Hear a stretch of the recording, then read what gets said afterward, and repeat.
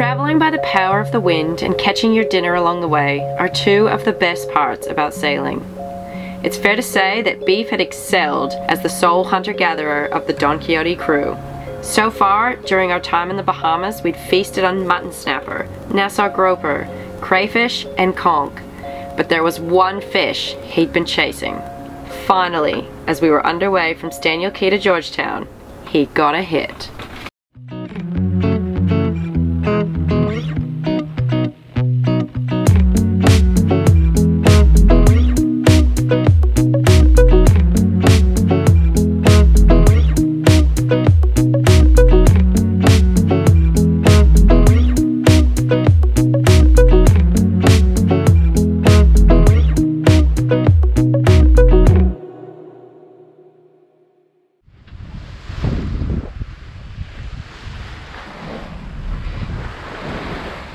Beef had the headphones on, he didn't even hear the reel go off, and his peeling line has got something real big. That's what happens when you put your headphones on and they're noise cancelling, and then the rod peels with a massive fish and you can't even wind it in because it's about 1 million kilos. And then it peeled off so much line. That's huge! My arms are dead and it's going to take me another probably 10 minutes to get it in. Come on! Film out there, I reckon it's going to jump. It's probably a big mahi. There he is. Look at this Oh, he's guy. beautiful. Hi, buddy. He's gonna jump. There he goes. Yes, look at the colour of him. Look at this fella. Wow. Oh my gosh, mahi. he's huge. He's a personal best for sure. Oh. He's heavy. That's a Thank That's you, a Mahi. big fish. Thank you, Mother Nature. Thank you, wow. Neptune. That's as good as it gets right there. Look at this guy. Oh my God, he's ginormous. He is absolutely beautiful. He's stunning.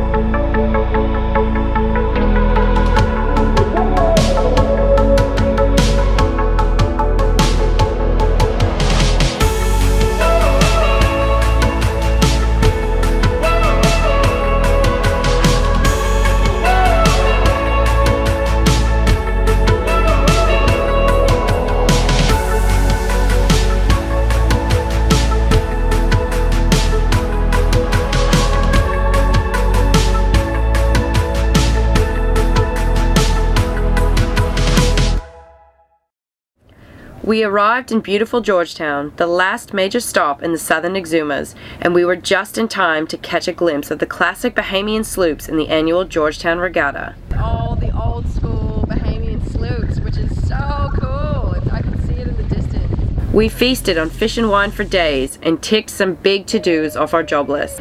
The highlight for sure was meeting and feeding some friendly locals and finally addressing Beef's unorthodox way of cracking a conch.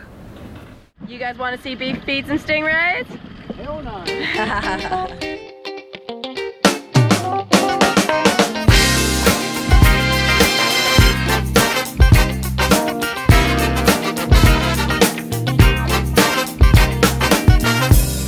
I want to see you doing the conch because we're not very good at it. Me? Yeah, no, we're not good. Oh, you're not We end up having to use a hammer and it looks so simple. Yeah, it's very simple. So we had a bit of luck. We managed to find a little conch. This is a Bahamian staple of the diet. It's called a conch, and that's him in there.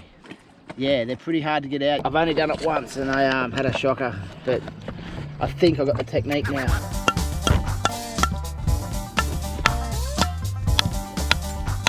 Tell you what, takes a bit of walloping to get in there, give that a good chopperoonie.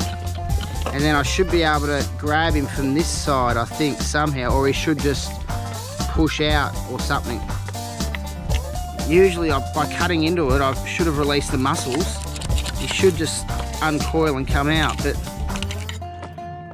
nope, still no sign of him. If you've got claustrophobic fingers, probably not the best activity you could do. It's pretty tight in there and it's rock hard. If in doubt, smash it out. So I finally got him. I've pulled him out the wrong way. I've pulled him out ass first. And that's him. What you do is 1, 2, 3 right here. Yeah. 1, 2, 3 right here. No, who's there? Open the door. It's me, Hammer. So what I do is, so the conch is, the muscle is attached around here. So what you do is just basically cut the muscle. Cut the muscle. Right up like that. No way. No way! That's like a magic trick. It's amazing what you can learn when you see the locals do it properly. Yeah. Okay, you go from the bottom. Yeah, 1, 2, 3 right here in the middle. So the conch is attached to this right around Yeah. here. I thought it was basically just 1, 2, and then No, it's right there. there. This is where the muscle attached. Yeah, okay.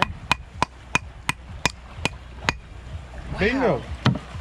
you don't even have to go And all the way. then Then you you don't- use the knife to go through. You don't put the knife up on an angle like this, No. you just go down and just give it a little 2 cuts. And then how do you get your finger in to get the rest No, of it? just pull it out. Go give it a try. Do they bite? No, they don't have. No way. You can go ahead and pull the next one out too. I've never seen it that easy. See, when This I is do almost it, cooler than the they stingray. curl up inside. And Yeah. you can't get them out. Which way you do it? Oh, I just Hammer, screwdriver. No, I just basically hammer all around here, and then take this thing out, and then, or actually I hammer, and then put the knife in there everywhere. Oh, you go too high and you jerk the meat. If you see it tuck up, that muscle is still He's attached. still holding on. Still holding on. How do you like eating your conch the best? I love fried food, so I love cracked conch. I like fried So food too. good. Crack conch. This is conch opening training. Conch crack training. Yeah. So it's basically there, right? Right there. Right there. Oh, look at this carpenter go. I am actually a carpenter, believe it or not. And then you go down. So all right, so the best way for you to do it, so you see how you stand like that? Yep. You can hold it like this. Yep. So you can do it like this.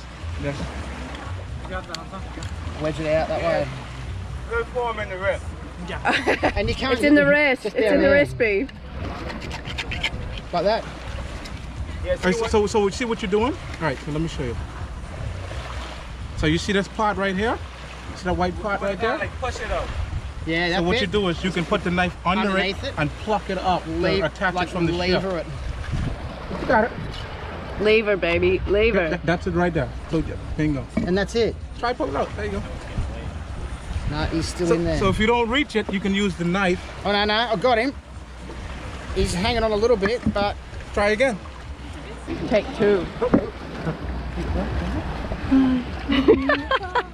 You could do this. You could do training for Right. tourists. Come with me, buddy. You getting it? Getting there. Here we go. He's coming with me. He's still holding on, but So, I've got so him. a little piece of it is attached. Yeah. Oh! Sprayed with conch. Sprayed. How old were you when you cracked your first conch? I probably was like 8 years old. Wow, that old. Yeah. This right here, this goes to the stingrays.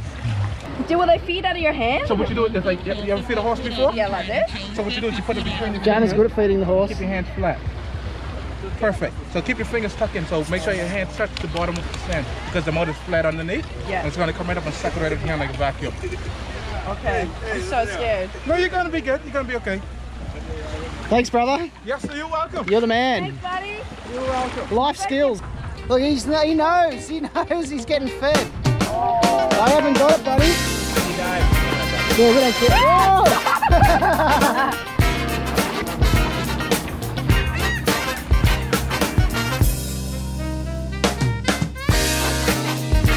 Oh no! Here he goes!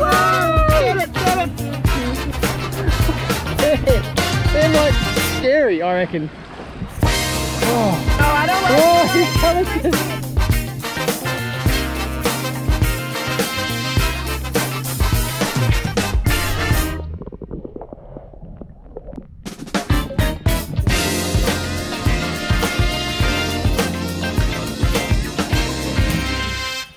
Do it. Do it.